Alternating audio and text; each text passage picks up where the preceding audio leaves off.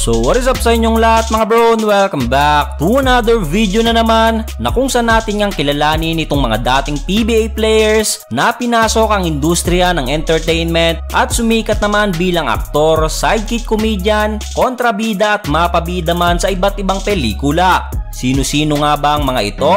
Para tatin nga silang kilalanin, pero bago nga natin umpisahan yan mga bro ay kung bago ka pa nga lamang sa ating channel ay huwag munang kalimutang mag-subscribe. So ilan nga sa ating mga iniidolong basketballista mula sa liga ng PBA ang tinahakang landas ng entertainment matapos ang kanilang PBA career, at meron din namang iilan na naging artista panandalian at muling bumalik sa PBA. Ilan lamang sa mga yan ay itong si The Living Legend Robert Jaworski, Johnny Abarrientos, Alvin Patrimonio, Rudy Hatfield, Benji Paras, Joey Marquez, Bonel Balingit, Yoyong Martires, Atoy Ko, Jimmy Santos at itong kapatid ni Paquito Diaz na si Romy Diaz. Simulan natin kay The Living Legend Robert Jaworski mga bro, na kung saan isa nga ito sa mga popular at pioneer para sa liga ng PBA. Naglaro sa iba't ibang teams, kasama na nga dyan ay itong Waiko Painters, Meralco Ready, Kilowatts, Toyota at itong mismong team na mas lalong nagpaangat ng kanyang PBA career na Ginebra San Miguel. Sa early stage ng kanyang professional basketball career sa PBA, matapos niyang mapangasawa itong si Evelyn Bautista, isa sa mga anak ng dating aktor na si Ramon Revilla, ay agad nga na napasabak ito sa isang pelikula kasama itong dating superstar na si Nora Honor noong taon ng 1979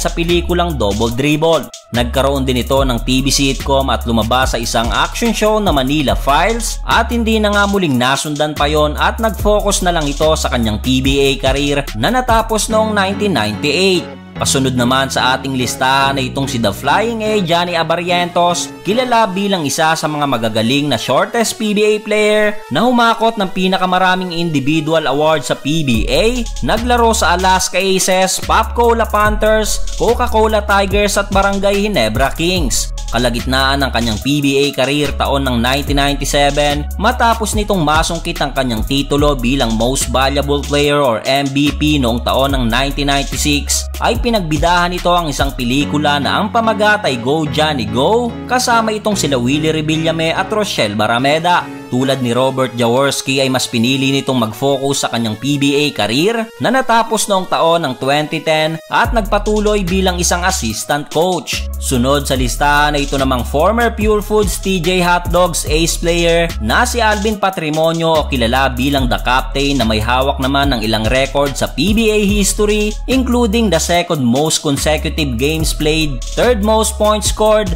fourth most rebound grab in history, at pangalawa sa pinakamaraming nakuhang MVP sa liga ng PBA. Katayap itong si Ramon Fernandez with 4 MVPs. Tulad nga ni Johnny Abarrientos sa kalagitnaan ng kanyang PBA career, nang bumida itong si Alvin Patrimonio sa isang pelikula na unang pinagbidahan ni Robert Jaworski na Double Dribble na ni-remake noong taon ng 1992, kasama itong sila Maricel Soriano at Aiza Seguera. At taon ng 1994 nang masundan pa nga yan ng isa pang pelikula na Tasha Fantasia na gawa ng tanyag na si Carlo J. Caparas, kasama itong si Chris Aquino at ilang pang PBA players na sila Jericho Diniera, Bong Alvarez, Jun Limpot, Benny Cheng at itong si Peter Aguilar.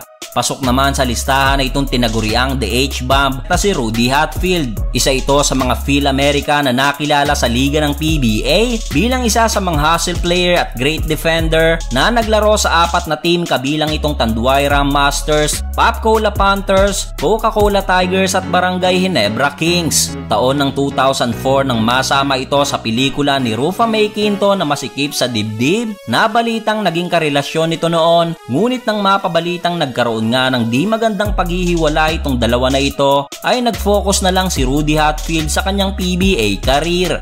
At mapunta na nga tayo dito sa iba pang mga PBA player mga bro, na kung saan pagkatapos nga ng kanilang PBA career ay tuluyan ng kinarir itong pag-aartista. At nangunguna nga sa ating listahan ay itong si Benji Paras, o kilala sa kanyang moniker na The Tower of Power. Si Benji Paras lang naman ang PBA player na nanalo ng Rookie of the Year at Most Valuable Player or MVP award in a single season noong kakapasok lang nito sa PBA ng taon ng 1989. Sa kanyang buong PBA career ay 2 koponan ang pinaglaruan nito, kabilang itong Shell Turbochargers at itong San Miguel Beermen. Kabilang din itong si Benji para sa PBA Hall of Famer, PBA 25 and 40 Greatest Player.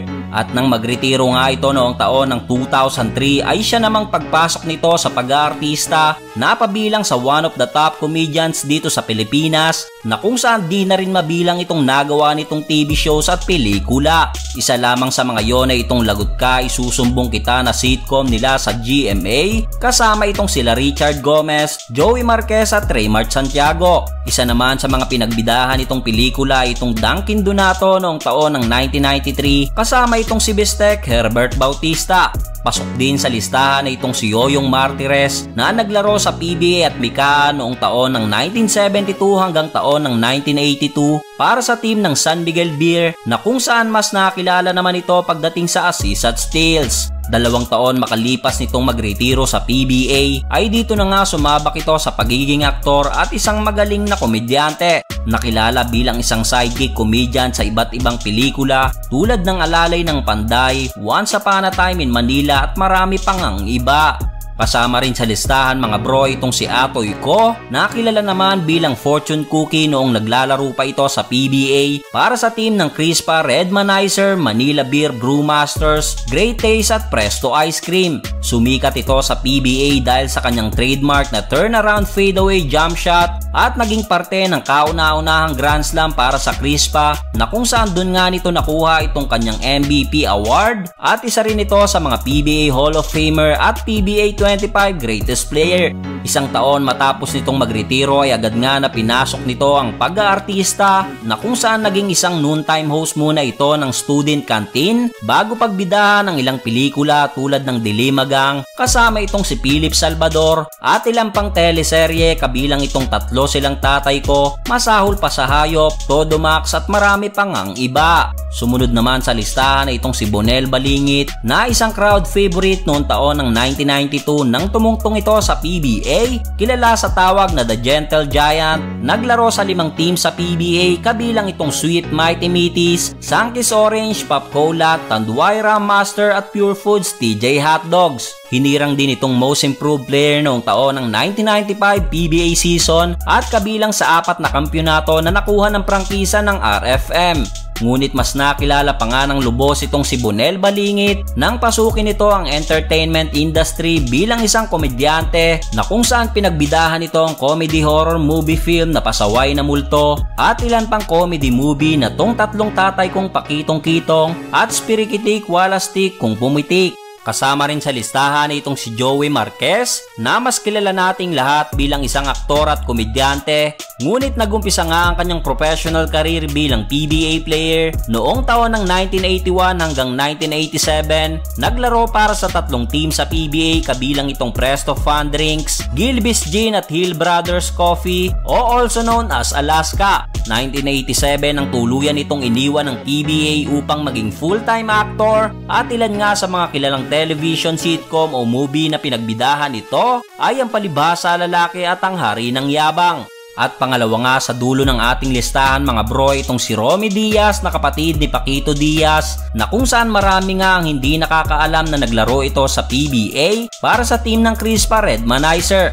Ngunit mas pinili nga nitong mag-artista na lang nang hikayatin ito ng kanyang kapatid na si Paquito Diaz, at sumikat nga ito bilang isang kontrabida sa mga pelikula tulad ng Ben Tumbling, Pedro Penduko, Asong Gubat at marami pang ang iba. Ngunit noong May 10, 2005 nga mga bro ay sumakabilang buhay na ito dahil sa sakit na tongue cancer. At last but not the least nga mga bro itong si Jimmy Santos, na kung saan naglaro ito sa liga ng PBA noong taon ng 1975, kaya naman maituturing itong isa sa mga pioneer ng liga. Si Jimmy Santos ay naglaro lamang ng 13 games sa PBA para sa isang season para sa team ng 7up and Colas, hinirang na MVP noong 1991 PBA All-Star. Ngunit dahil nga sa inborn na talaga ang pagiging komedyante nito, ay nadala niya mismo yon sa kanyang basketball career, kaya naman hindi rin ito tumagal sa PBA at tinahak na nga nito ang entertainment industry bilang isang komedyante taon ng 1977. Tulad ni Benji Paras noon ay isa rin ito sa sa mga nangunguna pagdating sa pagpapatawa at sino nga bang hindi matatawa lalo na pag ngumisi na ito.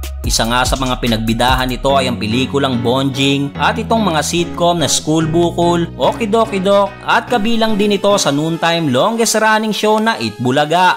Ilan lamang yan sa mga taong malaki ang naiambag pagdating sa entertainment, hindi lang sa larangan ng pag-aartista kundi pati na rin sa basketball. Comment your opinion mga bro. This is Sports TV.